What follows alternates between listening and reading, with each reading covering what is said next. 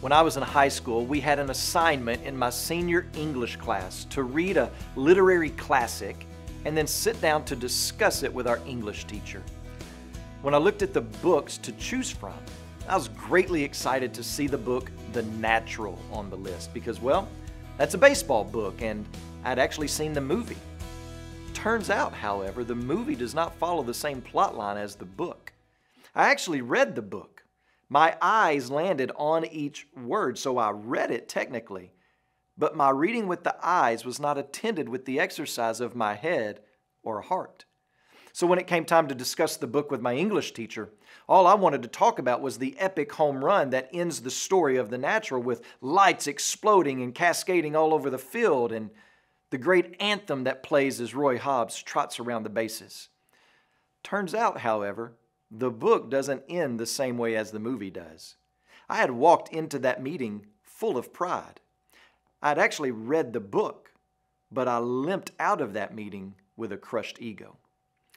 If we're not mindful, the same disaster can happen to us in our lives as Christians, but with far greater consequences than just a lower grade than expected.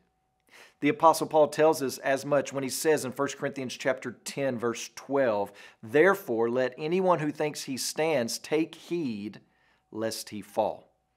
The Apostle Paul has been instructing the Corinthian church to lay down their biblical liberties out of love for one another in order to help others grow closer to Christ. The issue at hand is whether or not Corinthians should eat meat offered to idols. Ethically, there's nothing wrong with doing that. But for the sake of other believers, young or new in the faith, the Corinthian Christians should rethink their ethical liberties. Paul then gives them an example from his own life in chapter 9 of how he had laid down liberties for the Corinthians' sake, and then concludes the chapter by saying that in order to lay down liberties, we have to exercise self-control in all areas of life. But that's okay, and it's even good because eternal rewards await those who live such a life. So chapters 8 and 9 have shown us how our lifestyle, whether it be with or without self-control as Christians, affects others. But chapter 10 is going to show us how a lack of self-control impacts the individual, the danger of a lack of self-control. And the first place self-control begins is with the head and heart. An experience observed only with the senses, but unattended with the head and heart, will leave you deceived and vulnerable.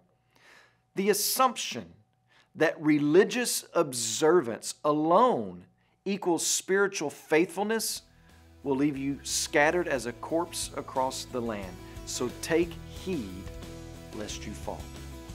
When you pray today, please remember Tracy Miller and his family, our missionaries in Georgia. And also remember the Hey Hey Lifeword broadcast that's heard in Tanzania.